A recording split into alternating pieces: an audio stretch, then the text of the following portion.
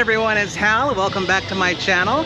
I'm still here on vacation in the fantastic island of Barbados, and right now we're going to take in a bit of the nightlife. Here we are, very famous St. Lawrence Gap.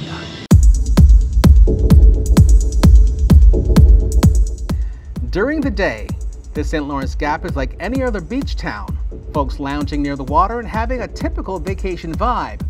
But at night, if you love to party, then the Gap has some of the best hot spots around. You won't be at a loss looking for some fun when the sun goes down.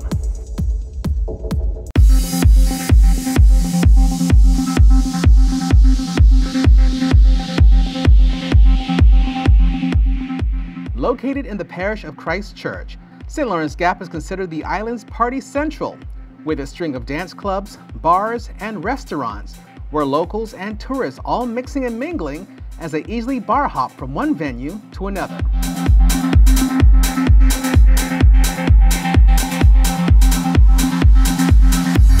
When choosing a place to stay in Barbados, some choose to stay close to the St. Lawrence Gap, simply for its nightlife and easy convenience of finding your way back to your hotel after one too many rum punches.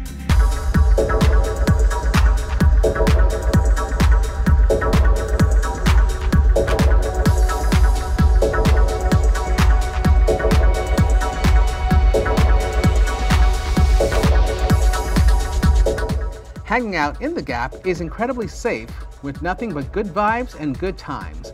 There's absolutely no feeling of any threat of danger after dark.